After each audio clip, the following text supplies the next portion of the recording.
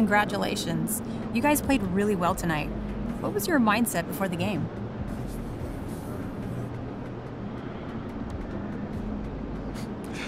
Thanks, Candace. Yeah, we're really happy right now. We had a couple mental lapses, and that's dangerous because in the NBA, a team can come back from 20 points in just a few minutes, but we managed to close it out. I mean, how important has your rebounding been? I mean, you had another big night on the glass. Yeah, that's been a point of emphasis from coach, along with limiting our turnovers. Those two things equal more possessions and more shot attempts.